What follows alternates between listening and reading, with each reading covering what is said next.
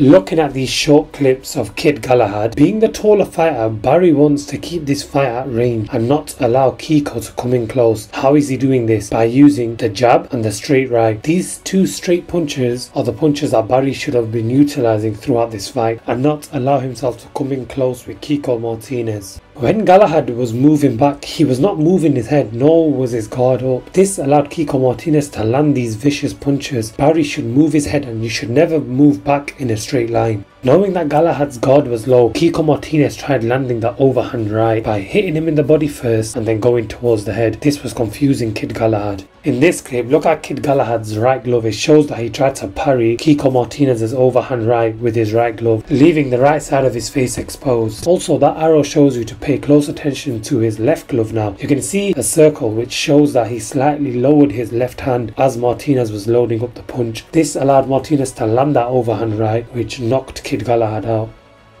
Kiko Martinez closes the distance and lands another overhand. That big circle shows the area that Kid Galahad left exposed. That little circle shows where Barry had his right glove. It was towards Kiko Martinez's face and it wasn't towards his own face, which meant that he was left unprotected and he got caught again with another right hand.